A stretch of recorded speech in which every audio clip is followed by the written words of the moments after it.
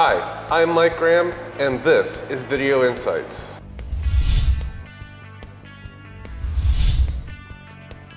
So virtually every TCP/IP fixture at CHAUVET Professional has a web server built into it. What the web server allows you to do is log in remotely from a laptop or a desktop computer into the fixture to be able to access almost all the information inside the fixture. You can also make changes inside the fixture from the web server if you need to, or in a pinch, you can use it as a software uploader. I'm here with Sam Baldwin. He's our product manager from Europe. Sam's actually had opportunity to use the web server to get him out of a few jams. So Sam, can you tell us about those situations? Yeah, well, one particular example was at a show called BPM a few years ago. We were setting up Nexus 5x5 in the main arena. I think we had something like 48 panels of Nexus 5x5 with a mix match of different versions of software. So the panels were responding differently to what we were sending via ClingNet.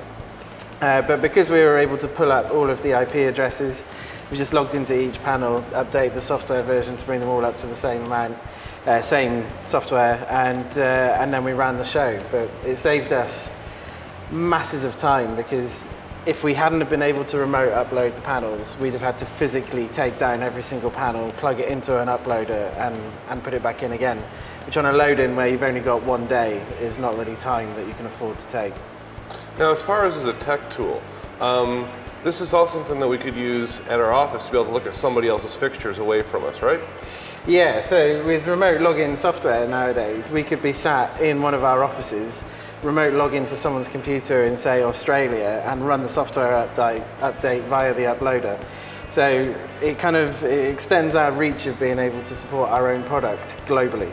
Okay, so looking inside the software, if you look at the first page, when it first comes up, you can see the product name, manufacturer. You can see your firmware version, so you do know right away if you do need to do an upload or not. Your device ID, which never changes. IP address, which you can change inside the fixture if you do want to.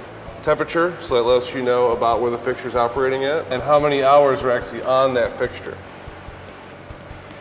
By going into setup, I can choose my DMX channel assignments. I can choose my protocol, whether I want it to be ArtNet, DMX, or SACN.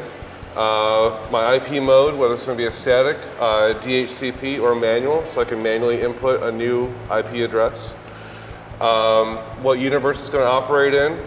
My dimmer modes, fan speeds, and backlight. Now, depending on which fixture you are logging into, the information on this screen will vary. If I go into manual test, I can choose to test a fixture just to see how it does operate.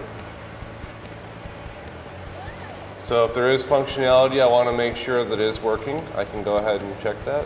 So if I do want to see if the software is working or a particular part of the fixture is working, I can do that from here as opposed to having to run a console to the fixture. Software upgrade happens right here. Keep in mind that if you are uploading software from the web server, it can take some time for it to happen.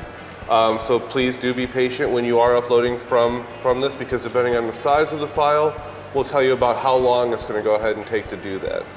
You can also change the password under security. The default password for all fixtures is admin. So basically it comes up as user admin, and then the password is also admin. Hit enter. If you do want to change the password on it, you can do it from this screen as well. So Sam, as far as having a web server built into our fixtures, do you think this has become a key point of the fixture itself? Definitely.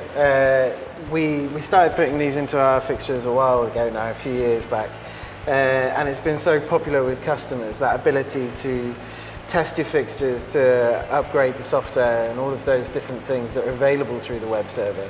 There's a reason why we've started rolling it out over so many units. It's such a great tool to add into the fixture. Oh, okay. Well, thank you very much for coming out today. We do appreciate it. For Video Insights, I'm Mike Graham. Thanks for watching.